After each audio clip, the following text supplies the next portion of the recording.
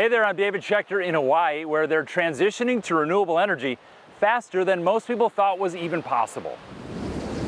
In 2015, Hawaii became the first state to pass a law saying all electricity would come from renewable sources like wind and solar by 2045.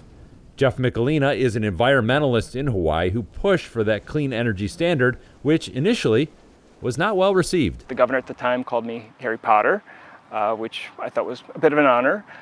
We kept on pushing, though. Because it's wizardry or something? He said it was magical thinking. Magical thinking, yeah. Since then, Hawaii's electricity mix has undergone significant changes. For example, in 2013, the state got less than 1% of its electricity from solar.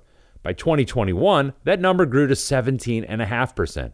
While 5.1% of that came from solar farms, 12.4% comes from things like rooftop solar on private homes. I mean, you can see on a lot of rooftops, you see solar panels. Right, yeah, it's been fantastic, the adoption of rooftop solar over the last 10 or 15 years in Hawaii. The commitment to 100% renewable energy in Hawaii is ahead of schedule and has led to other noticeable changes, like the closure of the state's last remaining coal plant in 2022.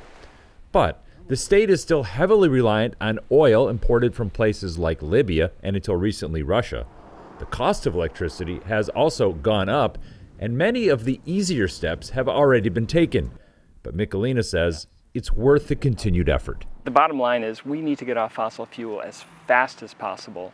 And it's really not a question of, can we achieve it? It's a moral question that we must. I'm David Schechter reporting.